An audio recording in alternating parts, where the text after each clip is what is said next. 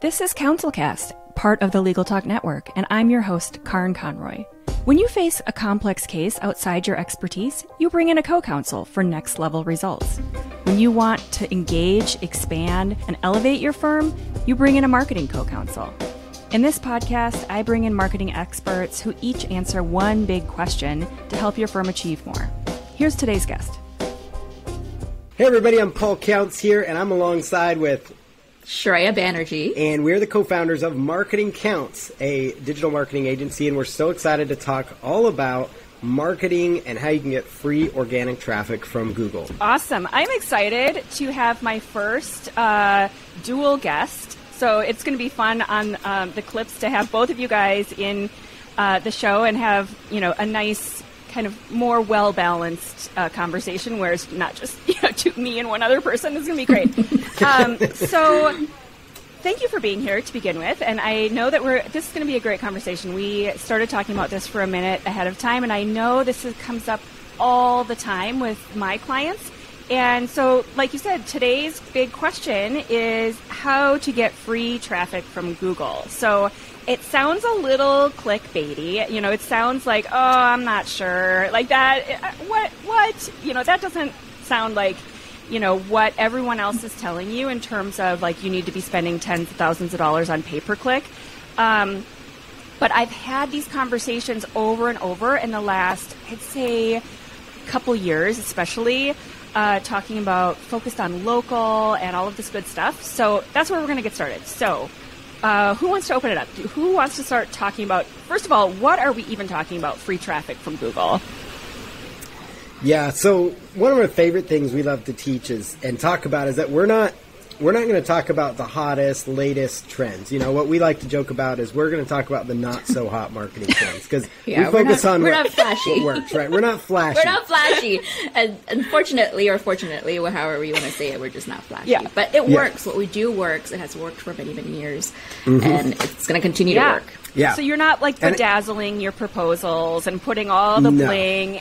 And I think that's important because a lot of that bling and flashiness is just smoke and mirrors. Is another way of saying okay, we're just going to talk about all of these terms that are going to go way over your head, and you're not going to even understand it. But it sounds important, so maybe we should just throw money at it. Yes. So tell me, what is this that we're talking about, and then how does it work?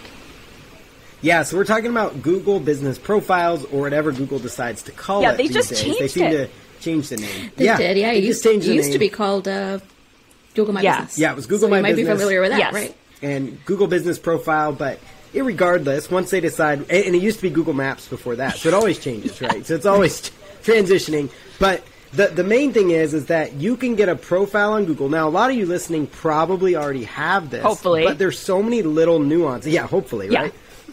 If you don't, definitely get one. But there's so many different nuances. I mean, we just had a client, we just got the notification that, over 20,000 free visitors from Google Business, right? That's a lot of visitors. And guess what? It didn't cost them a single penny. Yeah.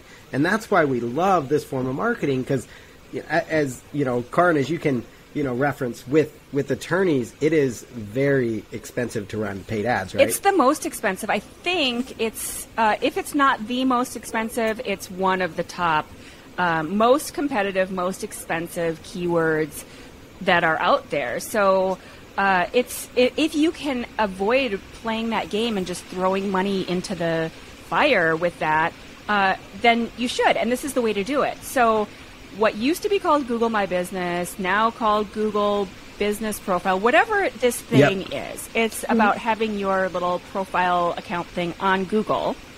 Mm-hmm. And then how are you guys working with your clients to kind of keep that at the top of the map pack and the top of the results and all of that stuff? And how does that work? Yeah. Go ahead, Trey. You have to keep it updated. That's one of the biggest things. Mm-hmm. Lots of people say, one time it's done, that's it. Way to keep it up is to get reviews from your clients and then also get updates post pictures, even if it's not for somebody to look at, one of your clients to look at, it's for Google to see that, okay, this place is updated. The business is updating their profiles. So if you keep it updated and have all the fields filled out, chances are you're going to be up there, one of the top 3 showing up on Google profiles. Yeah, go ahead. I was just going to say, I was going to ask for more clarification on the post updates, because I know what we do on our end, but what does that mean for you guys? Yeah, so for us, there's the update feature. So if you're looking at Google, at a Google business profile in the back end, the back side from Google, there's a section right below it that says updates, like literally post updates, and it's like the second field. Well, Google puts that there for a reason, right? Because they're trying to encourage you to use it, but 90% of people, I mean, a crazy amount of people never touch it. And what that is like, if you're going to go out there and make a Facebook post or an Instagram post, you might as well just make a very quick post like, hey, come on into our office today. We've got a special going on, or here's a picture of our office dog, or whatever the case is. Put it in there, because what ends up happening is if somebody's looking at another attorney's profile, and that's, a competitor of yours, they're going to see, businesses like yours also just said that. Yes. And so it's so critical to have those updates, and so few people do it. I don't care what kind of business you are, you need to update with those types of things. And Shreya referenced another, the importance of updates, right? And another really good one is the COVID update right now. Yeah. A lot of businesses are missing that, and Google has made that a priority because they're going to prioritize a business based on the COVID update. So even stuff like, we clean the door handles, like whatever you want to say, whatever your COVID policy is, say something. Yeah, a lot of firms are offering, they're just putting it in a little notice saying, obviously we care about your health and blah, blah, blah. Right. And we offer Zoom meetings if you want it. And that's really all you need to do to have just basically a notice, and, that matters. It's an update. It refreshes it. Google cares. A lot of what we do with our clients is, in terms of those updates, is just when you are creating blog posts, which you should be doing anyway, is putting those blog posts on Google as well. And we use software where when we have one blog post, it goes out to all of the different social media, and that includes the Google, it used to be Google Plus or whatever. What do we want to call this? Just Google. Let's just call it Google. It goes out to Google at the same time. So it literally is no extra effort. You've already got the blog post. You're putting it onto your social. Just find software that allows you to also include Google in your posting, and it goes out there. And then Google, gives you a little pat on the back for it. And you're one of the few people doing that. That's exactly, which is ridiculous. Like everybody should be doing that. And it gives you the biggest bang for the buck, even though it doesn't cost you anything. Compared to posting on social media, you're going to get more action driven, because anytime someone's searching for you, they're not going to go to social media and search for you. They're going to go to Google and search for you. Yeah. So when you have that updated, you're going to get the biggest bang for the buck. Okay.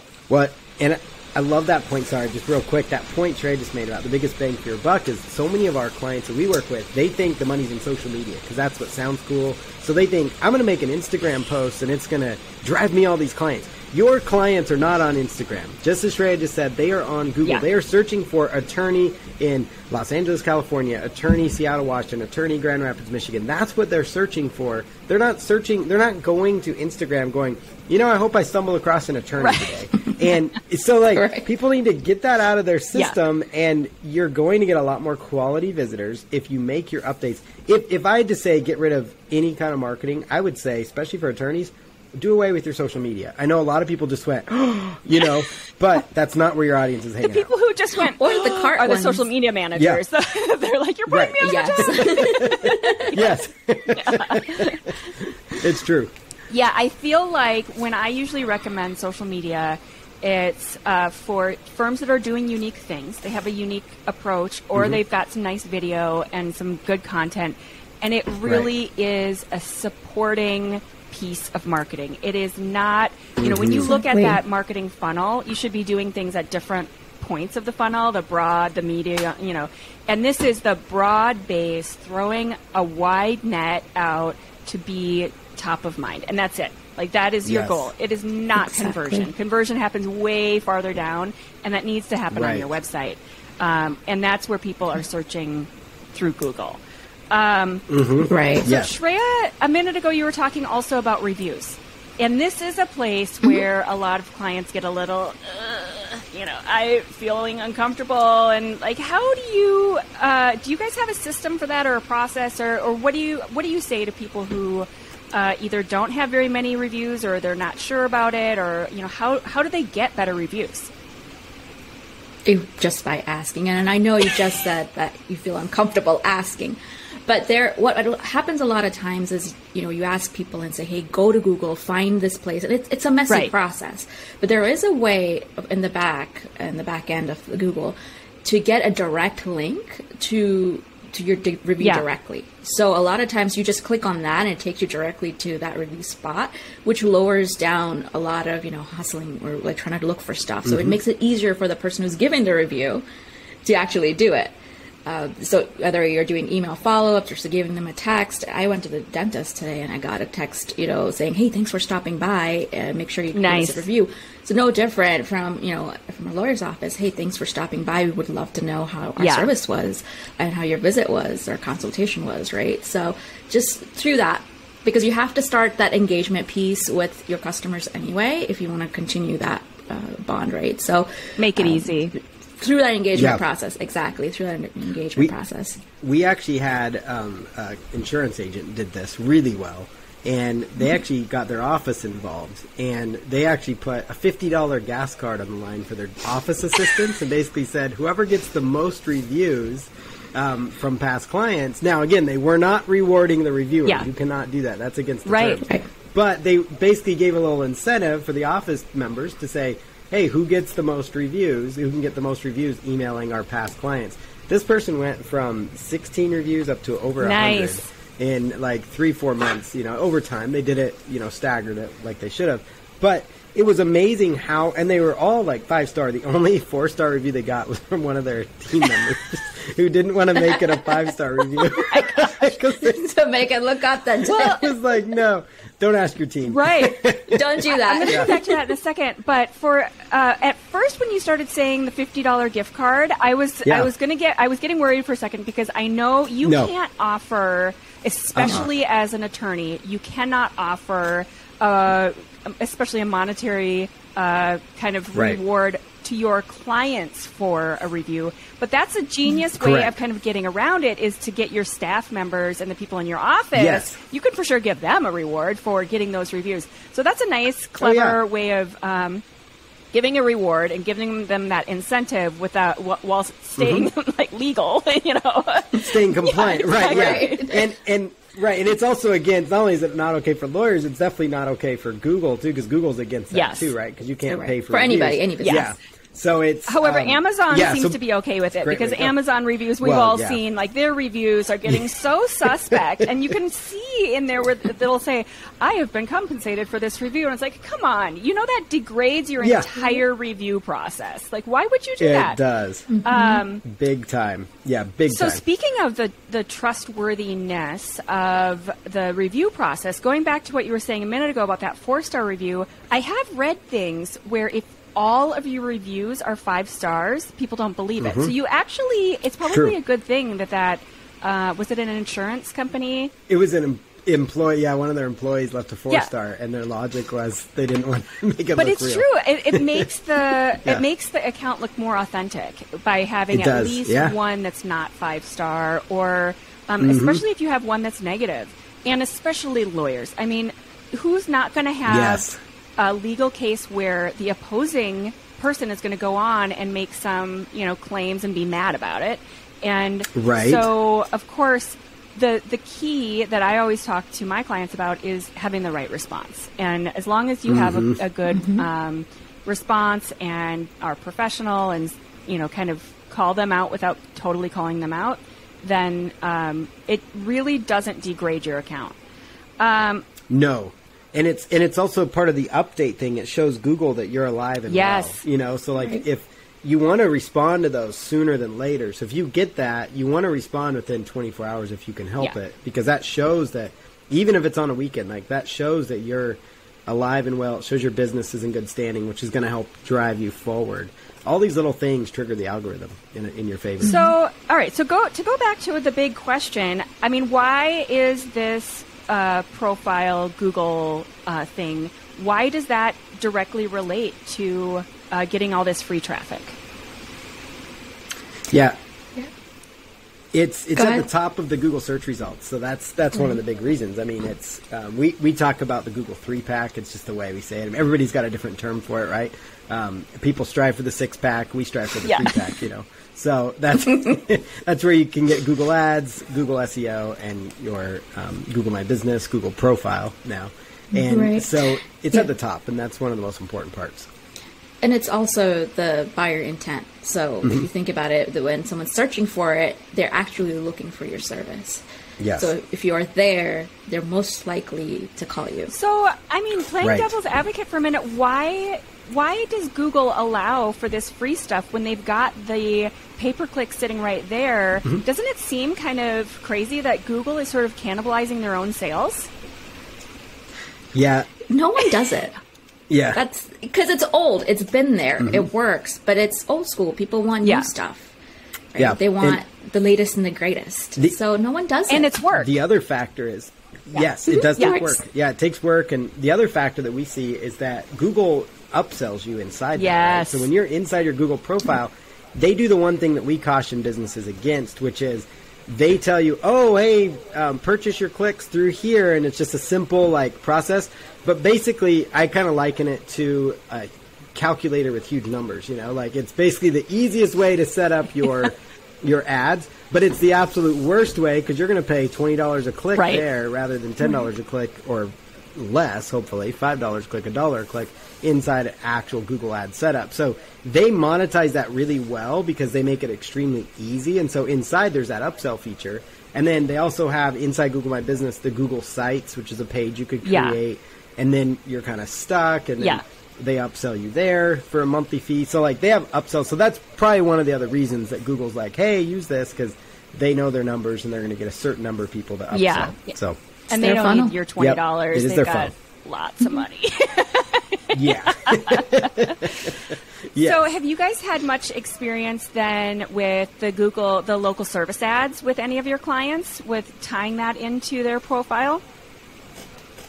Some minimal. So, like I said, generally speaking, when we get better results, it's not really driving the straight traffic right to their Google My Business profile. It's actually sending it straight to their website using the advanced editor inside of Google Ads. Because you end up spending a lot more with the Google Ads version, or the Google Business profile version of it.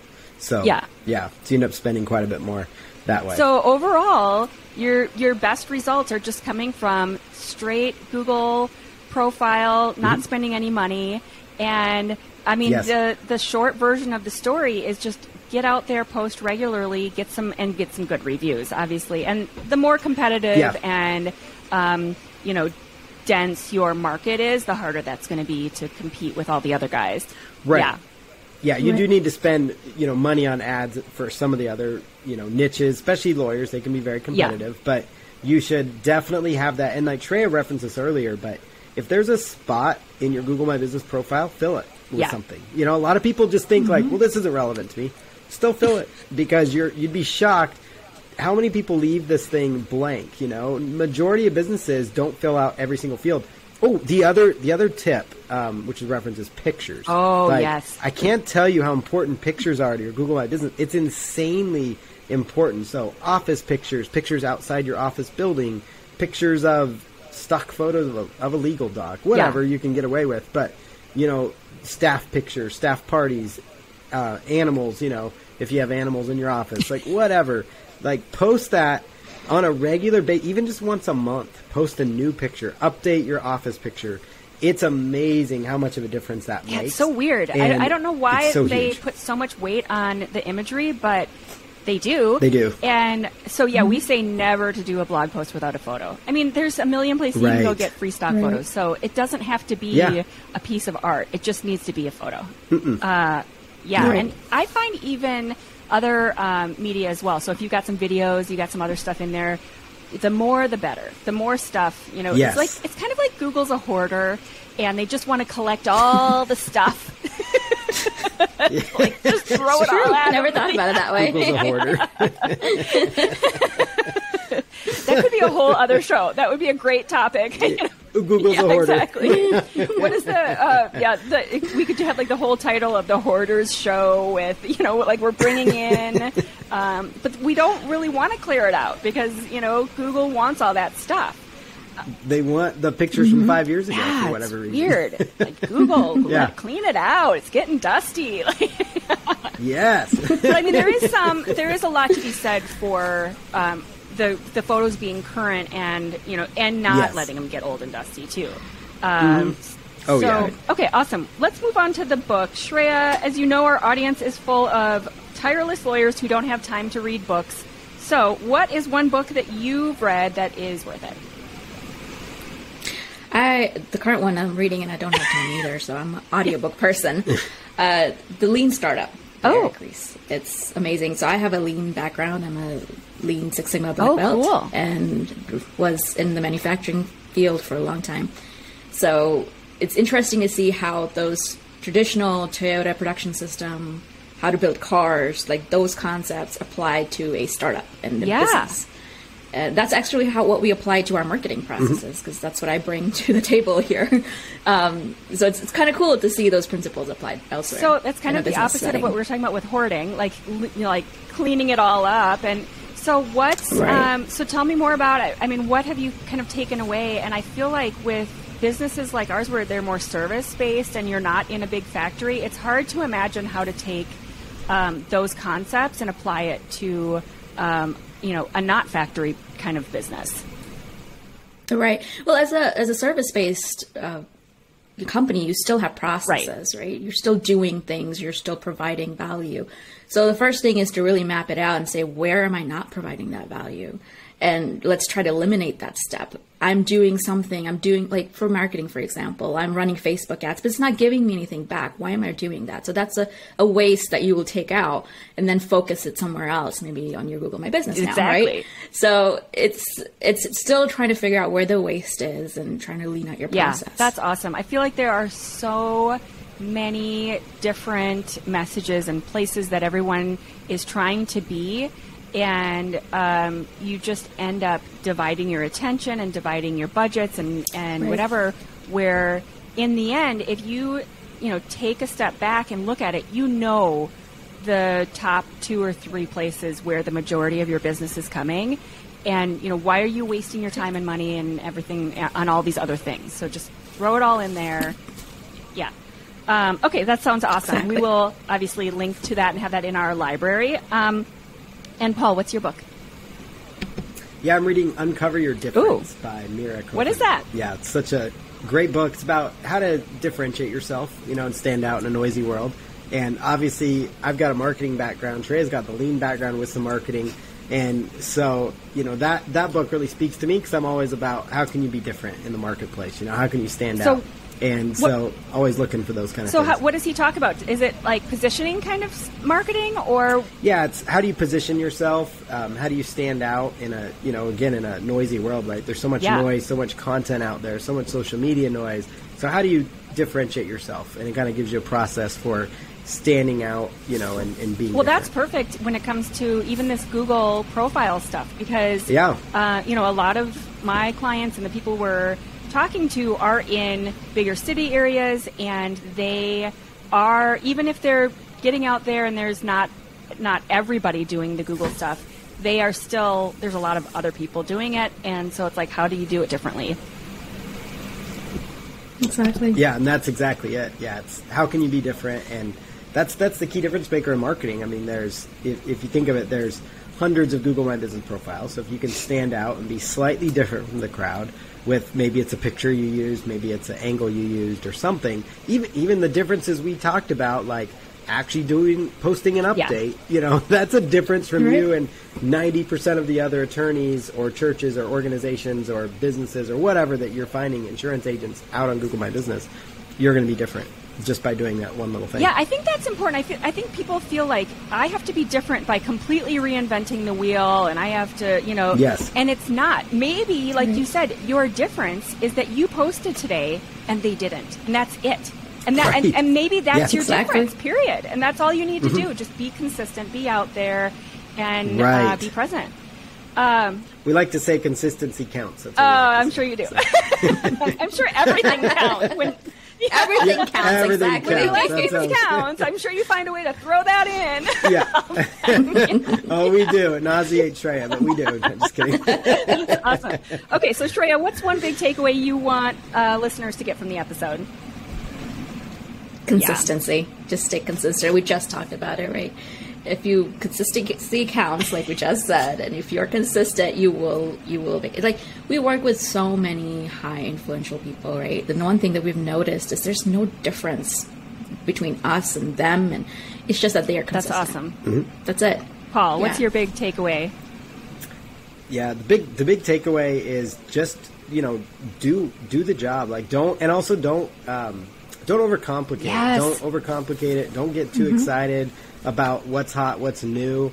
There are not so hot marketing trends that you can do, like Google Business Profile, which has been around for years, and we talked about the different names, but it's still a highly effective way to reach your audience when everybody else is going to teach you the newest, latest hot trend. Right. And there's something to be said about consistency. I mean, I've been in marketing for 23 years, dating back when I was 13, and I'm still at it because I remain consistent. And honestly, some of the stuff that worked 20 years ago when I was getting started with SEO is still the exact same process today. It's just fewer people do it because there's all these new things. Because it's the new shiny out. stuff. And I say this all the time. Yes. I think people really downplay the broader definition of marketing. And I've even talked to people in like these small towns in Tennessee where they are still doing yellow page stuff because they work with other people who still have a yellow pages. And there is nothing wrong with that if it works. So, going out to networking event, that is still marketing. Going out and doing all these things because they're not online. I think people have kind of set those aside and sort of forgotten about it. And it's like, this is all still marketing. It all matters. And if it works, why? Yeah, of course, keep doing it. I think that is such an important point to make, and I hope people are kind of keying in on that. So Paul Counts and Shreya Banerjee are the co-founders of Marketing Counts, and thank you guys so much. This was such a great conversation. I really appreciate you being here. Thank you for having us. It was fun. Thank you for listening to this episode of the CouncilCast podcast. Be sure to visit our website at council-cast.com for the resources mentioned on the episode and to give us your feedback. If you enjoyed this episode, I would appreciate if you could rate and review the podcast on Apple and subscribe to your favorite podcast platform. See you on the next one.